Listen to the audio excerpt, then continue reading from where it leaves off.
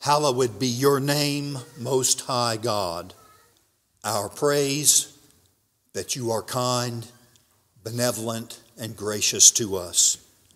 And through Jesus Christ, we have found mercy to cleanse, to purify, to redeem, to adopt, and now to rest secure in the eternal covenant made in the blood of Christ. Happy is the man whose God is the Lord. Well, I have to say that though our numbers are modest, we are a humble church in numerical strength, but God has given to us peace among the brothers and the sisters, the most advantageous condition. How good and pleasant is it for brothers and sisters to dwell together in unity. Now follow my words. We have been with the Galileans. It is a synoptic recording of the earliest gospel spoken by Jesus in approximately AD 30. His words and qualifications are dominical and demanding. He requires of his disciples a careful obedience to his words. Already, with his half-brother James, we have learned 3 ways in which we must protect our peace and our purity as a congregation. First, there are to be no sweeping, critical judgments of brothers and sisters, for there is accountability. If we judge harshly, we shall be judged harshly. James even says, quote, "Do not grumble against one another, or you will be judged. The judge stands at the door."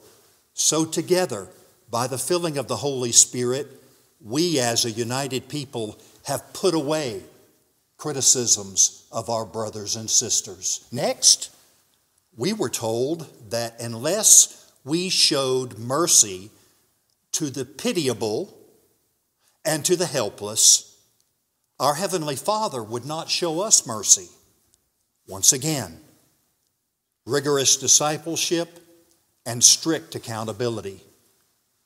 To think that because we have not shown mercy, our Heavenly Father would not show us mercy, certainly must show us the need to be merciful one unto another. Then last week, we learned in a striking statement from Jesus of Nazareth, the premier Galilean. From him we learned that by our words we would be justified, and by our words we would be condemned. That our tongue may even be set on fire by Gehenna, and that the individual who can control his tongue can control the whole body and is a perfect man. So we are keeping a watch over our lips with charitable assessments of each other, with merciful treatment of each other, with careful words spoken in the community of faith. With all of these things together, we will continue to show and to experience the peace of a gentle flock of Jesus Christ, Providence Church.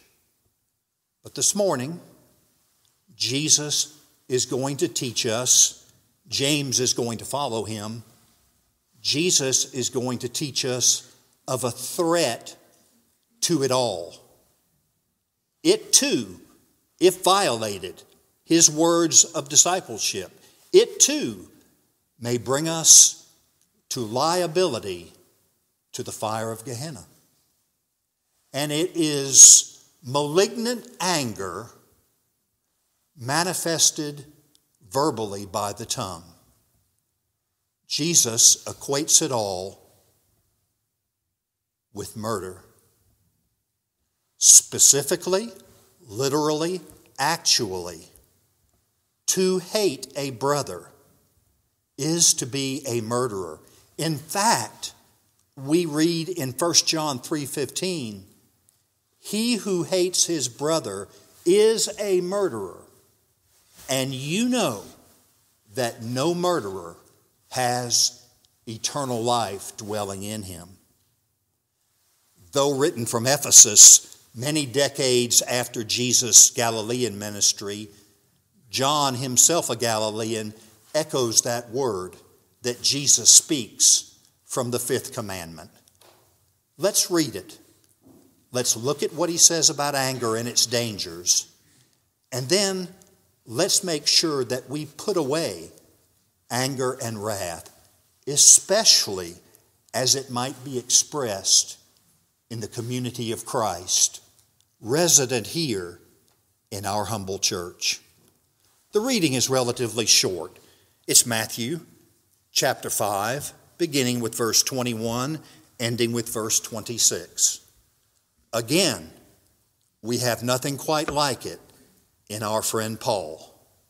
It is the earliest teaching of the earliest teacher, the prophet sent from God, Jesus of Nazareth. Verse 21. You have heard that the ancients were told, you shall not commit murder, and whoever commits murder shall be liable to the court. But I say to you that everyone who is angry with his brother shall be guilty before the court. And whoever says to his brother, you good for nothing, shall be guilty before the Supreme Court. And whoever says, you fool, shall be guilty enough to go into the fiery hell. Therefore, if you are presenting your offering at the altar, and there remember that your brother has something against you, leave your offering there before the altar and go. First, be reconciled to your brother. Then come and present your offering. Make friends quickly with your opponent at law while you are with him on the way, so that your opponent may not hand you over to the judge to the officer, and you be thrown into prison. Truly I say to you, you will not come out until you have paid up the last cent. And we ask always that God would add to the reading of these dominical words from Christ his own blessing. So, others had heard, the first verse tells us, others had heard since ancient times. From antiquity, the Torah had been read to them. And whether from Exodus 20 or Deuteronomy 5, the two listings of what we call the Ten Commandments are located there. And when the ancients, the forebears in the Old Covenant, heard read in the synagogue the Torah, they had heard it said that you shall do no murder. It's important for us to remember that the murder that is referred to here is premeditated murder. It is not manslaughter, which does take a life, but the individual did not premeditate an accidental death. And so the Bible provided cities of refuge for ones who had committed manslaughter. And the elders of the city were to protect one who fled to the city of refuge. That's not under consideration here. What is under consideration here is probably the ultimate story in all the Bible of fratricide, the killing of one's brother. And that takes us, of course, to Genesis and to the account of Cain and Abel. So we say this, when the rabbis talked about the dangers of anger, the backdrop for that discussion was more often than not Genesis chapter 4 and the taking of innocent life by the bloodshed in Cain's murder of Abel. And it is that which narrates John's words in 1 John 3:15 that whoever hates his brother is a murderer, and you know that no murderer has eternal life dwelling in him. So the backdrop, as individuals hear this first, it is the first teaching of the Sermon on the Mount, and it is therefore considered to be by many most important and significant for the life of the disciples' community. Here, he simply says that in antiquity the ancients heard the Torah read from Exodus 20 or Deuteronomy 5, and what you heard, says Jesus, is that the one who commits murder, as defined by the Hebrew word, which means a premeditated act of wrongful anger, the individual who does that, Jesus says, you have heard, shall be liable to the court. And all of us here this morning would likely give assent to that teaching. It's found in Deuteronomy 16:18, where the Bible tells us that judges were appointed in cities to litigate legislation that prevented murder.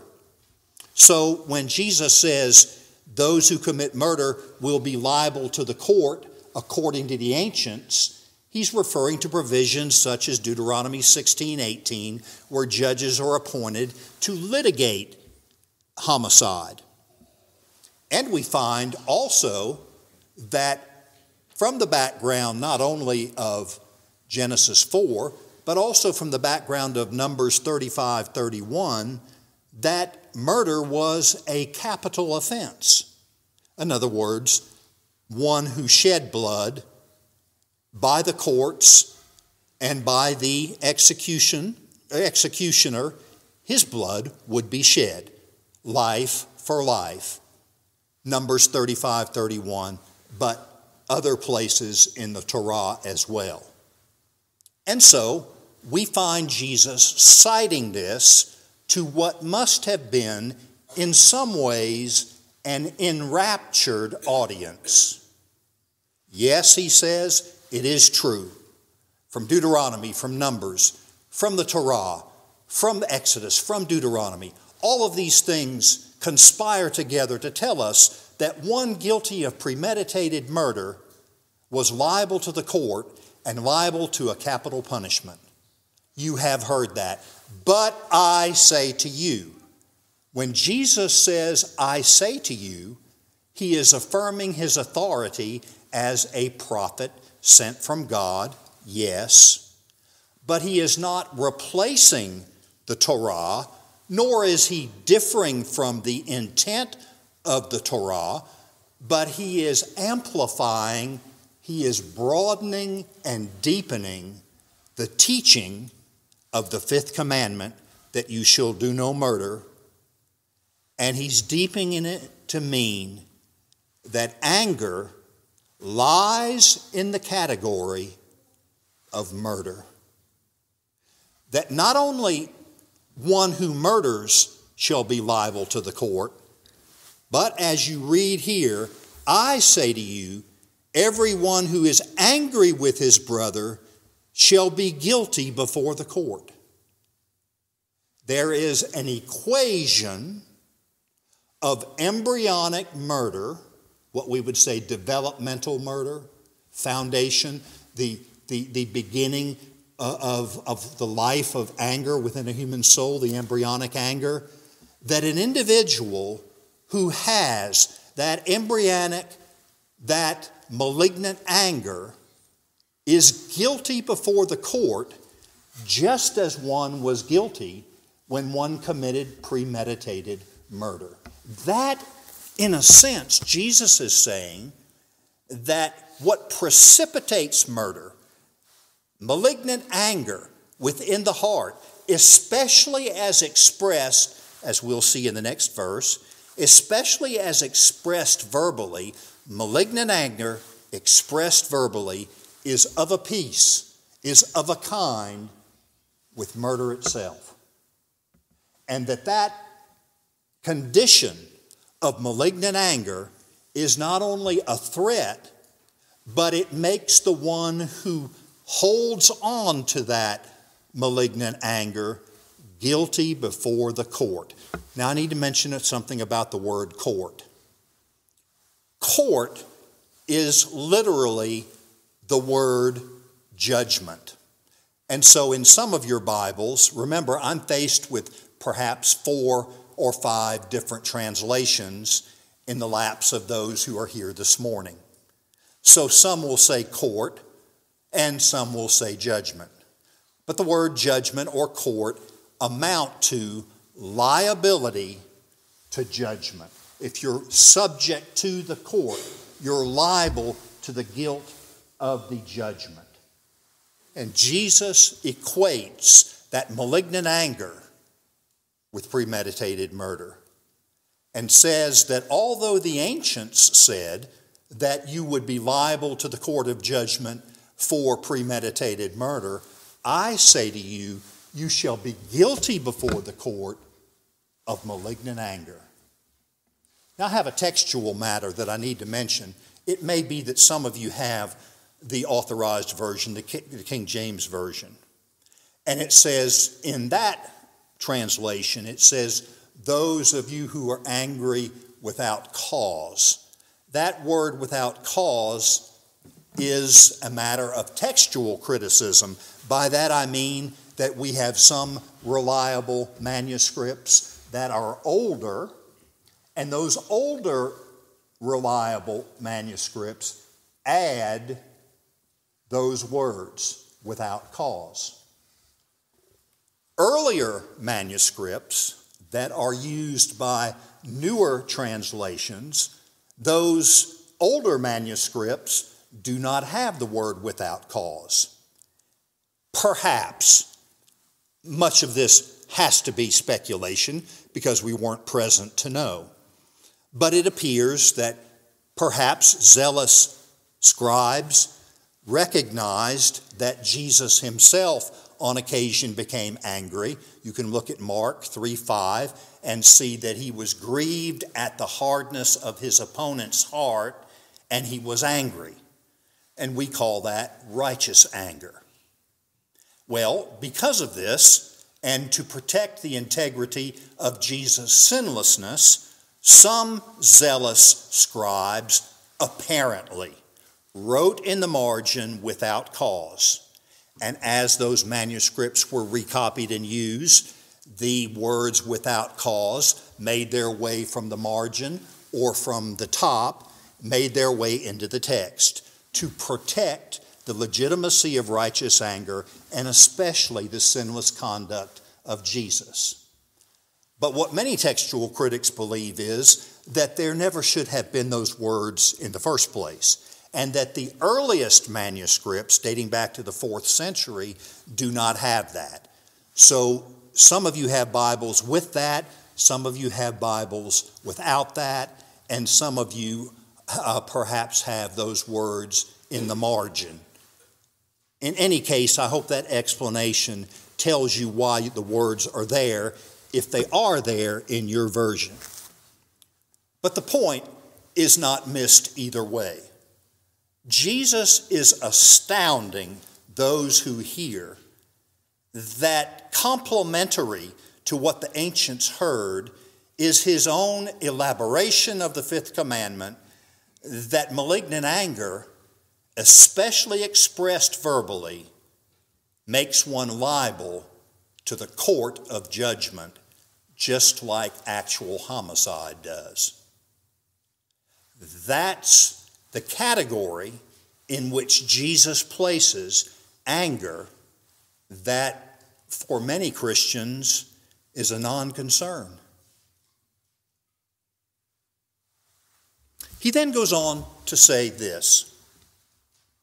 He uses two different words.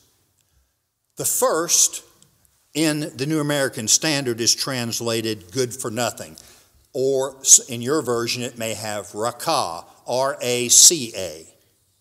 What scholars tell us about that word is this, that raka is a loan word, a word borrowed from Aramaic. It itself comes across in the Greek alphabet as raka. And apparently, according to those who work with words, apparently it means empty-headed, somewhat like we call an individual a blockhead or airheaded. And the New American Standard has chosen to render it, you good for nothing. But what I'm concerned about is the breadth of meaning of the word. It can be disparaging, or it can be abusive. So the lexical range of this word is rather broad. It can mean a disparagement of an individual, or it can mean abuse of an individual. But whatever the case may be, it is inappropriate speech for a disciple of Christ to call a brother or a member of the covenant community an idiot or stupid or good for nothing or empty-headed or a blockhead. All of these abusive epithets are forbidden to the disciple of Christ when speaking of a member of the covenant community, because it reflects embryonic murder. So, the next statement that Jesus makes is, he says, you good for nothing shall be guilty before the Supreme Court. There seems to be a graduation here, a hierarchy. First of all, it's individuals speaking against. Then it's an individual verbalizing with good for nothing. And that individual is liable to the Supreme Court. It's literally Sanhedrin. Some of your translations probably have that. But in other words, an epithet attached to one's anger, a verbal statement of calling an individual an idiot or stupid, that individual is liable not only to the court, but to the highest court in the land of Judah, or in the country of Judea. So the Jewish highest court would take up the case of an individual who would defy Jesus' warning and call a brother or a sister stupid or an idiot or you good for nothing. Then Jesus uses a word which some believe is stronger, the word fool. And he says this, if you are angry enough to call a member of the covenant community, male or female, if you are angry enough to call a member of the covenant community a fool, you are in danger, Jesus said. You are liable to or subject to the Gehenna of fire, literally. And of course, this is eternal punishment. This is the place outside of Jerusalem, the Valley of Hinnom, where it became metaphorically a picture of the place of the damned after the last judgment. And Jesus is saying this, if your anger is such that you would call a brother or sister a fool, you're in danger of hellfire. Now, what this does, it is of a piece. It is categorically precisely what we have seen in the three previous examples of the Galileans of the early 30s AD. Jesus, his half-brother James, whom he saw after his resurrection, and who picked up the Galilean idiom and began to use it in his teaching. Where we read James, we often read almost verbatim the teaching of Jesus. And the teaching of Jesus here is found in James, where he says, let every man be quick to hear, slow to speak. Remember, let your nay be nay and your yea be yea, and slow to anger.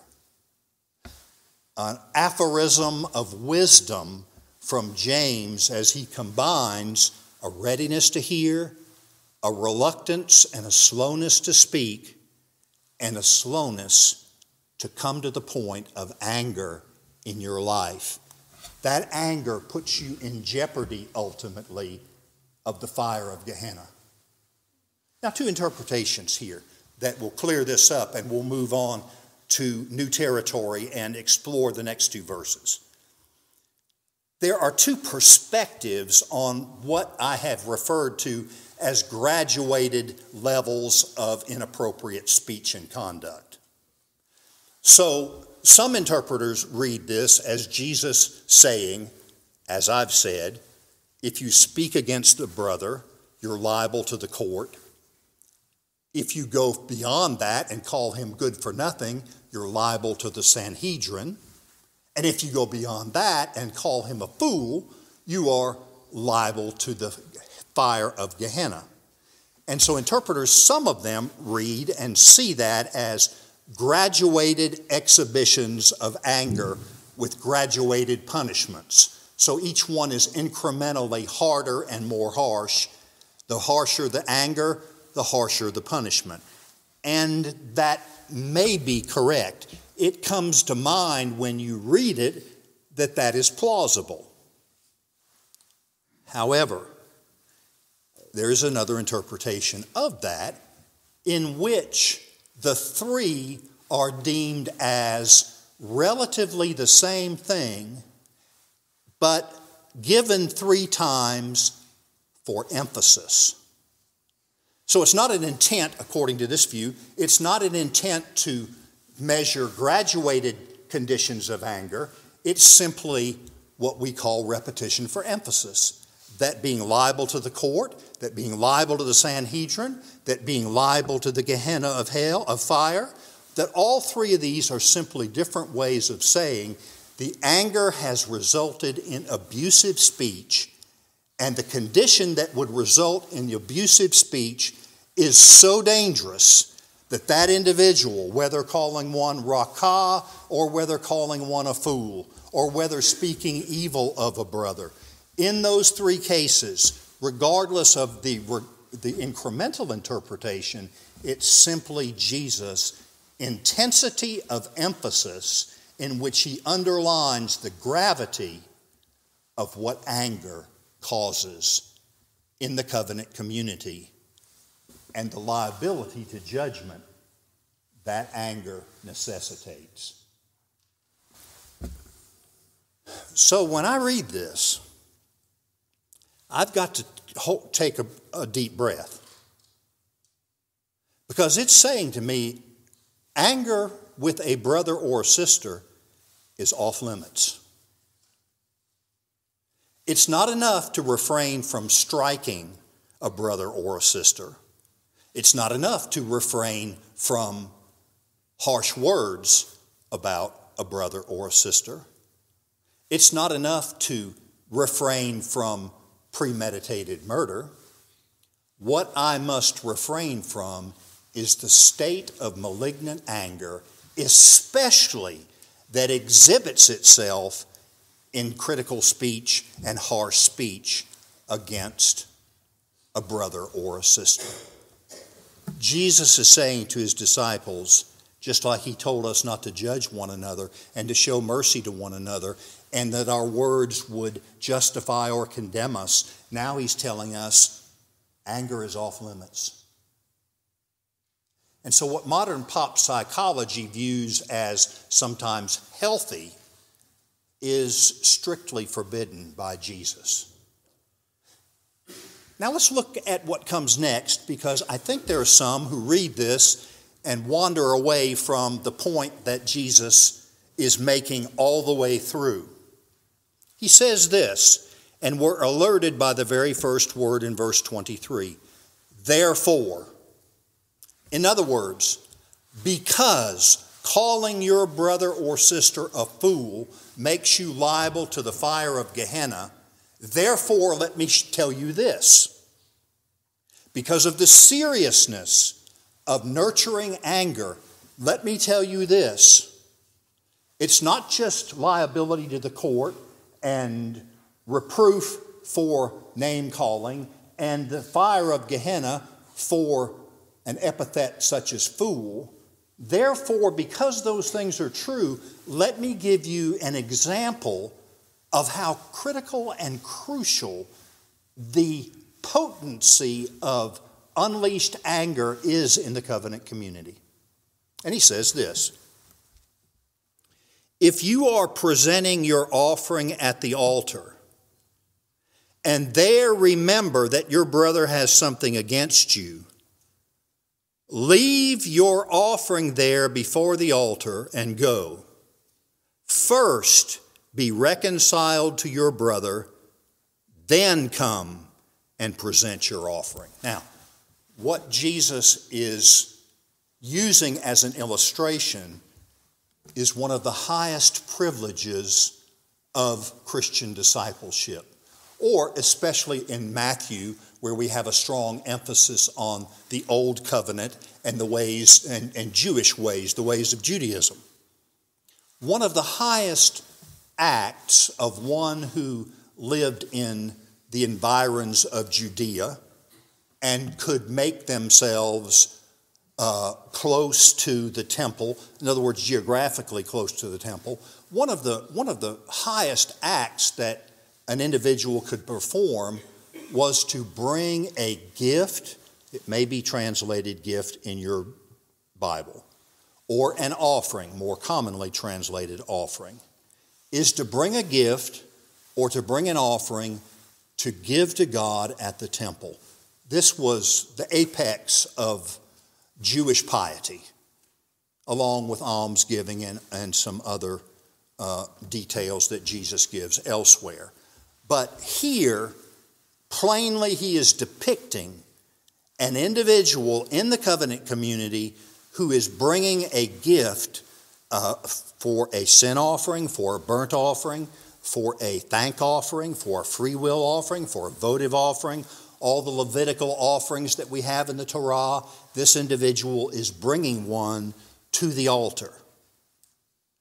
But as he is presenting his gift to the living God, "Hear, O Israel, the Lord our God is one," the unique act of Jewish worship of the one and only supreme God, he remembers, that is the worshiper, the member of the covenant community, the brother in the discipleship, the brother in the disciple relationship. He remembers that his brother has a legitimate grievance against him. That is the intent of what Jesus is saying. Reading it speedily without a little background, it appears a little obscure precisely how that's running. So allow me to give that understanding to you that is intended. The individual, the brother who is bringing the offering, he has actually offended another brother or sister in the covenant community. And he remembers, as he is presenting his gift, he recalls that. All of a sudden, brought to his mind is an awareness that he has offended one within the covenant community. Jesus says the first thing to do is not to continue the act of worship. In other words, what Jesus is going to counsel is of such importance that it interrupts one of the highest acts of Jewish piety available to Jews in the Holy Land. What Jesus is going to say is so important that he must leave his gift at the altar and go to his brother and be reconciled. Why? Two answers to that.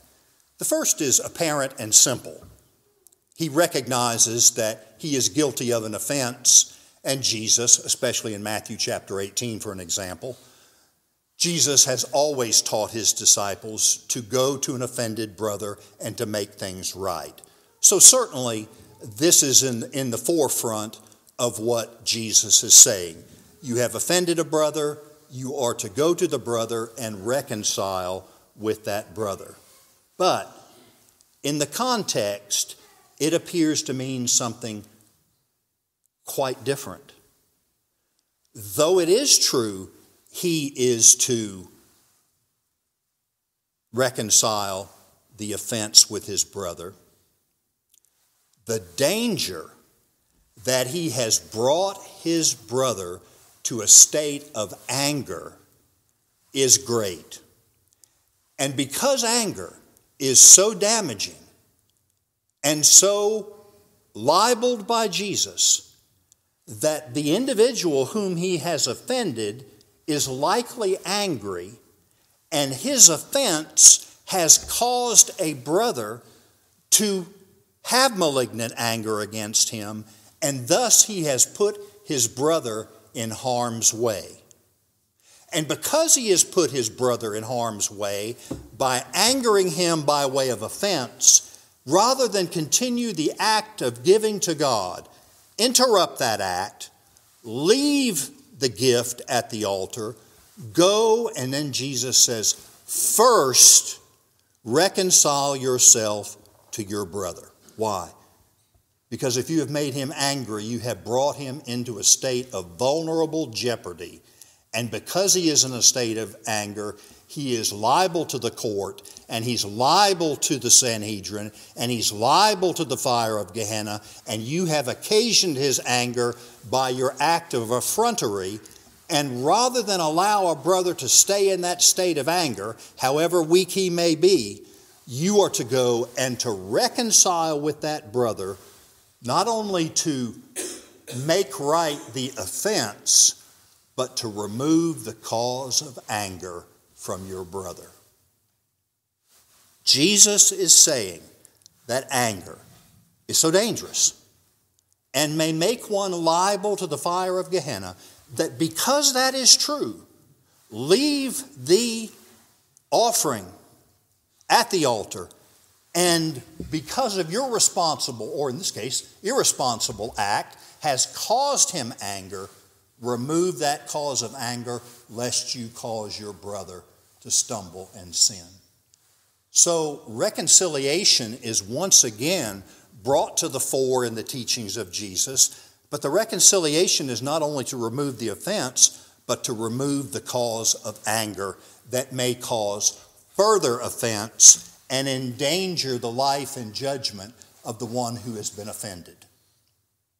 So, Jesus is placing the highest responsibility on us not to offend our brothers and sisters. Why?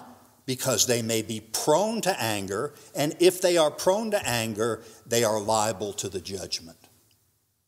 And rather than place a brother or sister in that position of jeopardy, rather than continue with your act of worship, interrupt that no matter how important it must be. There's something more important. Go and reconcile with your brother. Remove the cause of anger and take away your brother's liability to judgment for anger against you because of your offense.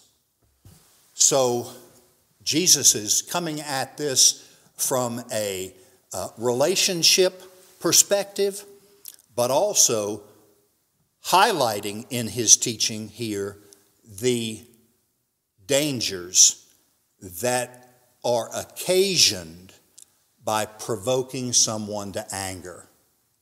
It's interesting that we have somewhat of the same teaching, although we're dealing with Galileans. Paul says parents, fathers, don't provoke your children to wrath. Don't be so excessive in your discipline that you provoke anger instead of correction, because that anger brings the child into a position of vulnerability, ultimately liability to judgment. So there's somewhat of a similar thought there in Ephesians chapter 6. But what Jesus is teaching here is, let's not put a stumbling block in our brother's way to become angry at us because of thoughtless misdeeds toward them. If we do, the first thing we need to do is to go to them and make it right, and then make sure that the cause of anger has been rectified and the relationship is reconciled. Now the last thing, the last two verses. And this is a little surprising, but it shows how far-reaching these kinds of things are in the mind and thought and teaching of Jesus of Nazareth. Jesus says, not only do I want you to leave a preeminent act of worship and be reconciled to your brother rather than cause him anger. If you have an opponent at law, this does not necessarily refer to a brother. Because of the last word of verse 26, it appears to be a case in which the brother is indebted to an opponent, an adversary in some translations. An individual is indebted to another who may not at all be a believer. But reconciliation with an adversary is so important that Jesus says this: rather than allow the matter of your indebtedness to your opponent to go to court, if you go to court, you may be, as we've seen all the way through the passage, liable to the judgment of the court, assessed a monetary penalty, and if that monetary penalty is assessed against you, you may be handed by the judge over to the officer or the bailiff, and the officer and the bailiff may put you in prison. And then Jesus says with solemnity in the last verse, truly I say to you, you will not come out of there until you have paid up the last cent. And a cent is 2 mites. So it's the next to smallest coin in the coinage of the day. So Jesus is saying this: reconciliation is so important that not only should you make it with one whom you have offended and perhaps brought to a place of anger, but even in a secular debt relationship, if you are indebted to an individual who is going to take you to court, so serious is that you make friends with him on the way to court. And the idea is, be reconciled to that individual. In a sense, we have a similar practice where individuals settle out of court. Whatever the legal case may be, they settle out of court. I recognize sometimes that is done wrongly. I recognize sometimes that is not the appropriate course. But Jesus is saying, as you are on your way to the court, recognize the seriousness of not being reconciled. And the consequences of not being reconciled are that you may stay in prison until you have paid the last penny, in our language. So rather than risk being incarcerated until you can pay the last penny, reconcile with your opponent at law while you're on your way to court. And one would think that Jesus would restrict his argumentation to the Torah and to the earlier parts of this message of Jesus Christ. But Jesus takes it to the extreme that reconciliation is so appropriate for a disciple that even in a secular matter, which may land one in the judgment of the court, it is better to be reconciled than to risk imprisonment because you've been unwilling to reconcile. So he's underscoring the fact that not only is reconciliation important between estranged brothers and sisters, but reconciliation is important even with those with whom we may have disagreements, monetary or otherwise, and that those should be settled in an amicable manner so that you are not liable to the consequences of being unreconciled and end up serving the consequences in prison, in this case, in prison. So our Lord's counsel goes so far that we can boil it down to this. Anger is a danger that is categorically under the subject thematically of murder. That we are to refrain from malignant anger, which makes us liable to the court. And that excessive levels of anger, unrepented of, and continued in using epithets and language to harshly describe one who has angered us, render us liable to being judged for that. And we'll leave it at that. And if we have offended someone and brought them to the point where they are angry with us, it is our Christian duty to go to that individual and remove the cause of anger by righting the wrong that you have done against them. And lastly, out here in the wicked world in which we all must live and do business, even there, reconciliation is appropriate rather than to be subjected to the judgments, liability, and guilt of a secular court. So, adding to the three previous teachings of the Galileans, Jesus gives us a comprehensive statement of why we must keep anger out of our lives and turn from it, lest we be liable to judgment. Let us pray. Father, we tend to view anger as a private and mild indulgence of sin.